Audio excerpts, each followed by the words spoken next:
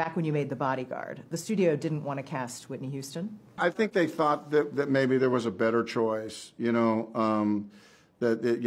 some of our more established actresses might have, been had the acting chops or whatever word you want to say. I like to think that that's what it was. And I think for the large part it was, you don't cast like an unknown a lot of times in a really important part. Although the part was going to be manageable. It didn't have to carry the movie, it just had to carry those scenes that they were in at that point. And I didn't see it as a risk at all, just like Horizon. I didn't see it. I saw what I saw was Whitney was the one.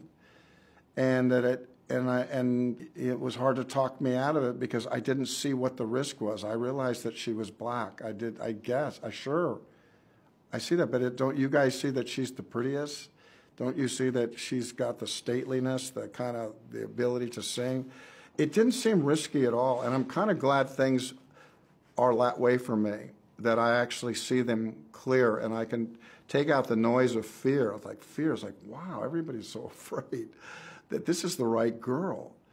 Doesn't it feel like she's the best girl, you guys? I didn't think that was that brave. I would have thought backing off that would have been a little bit cowardly.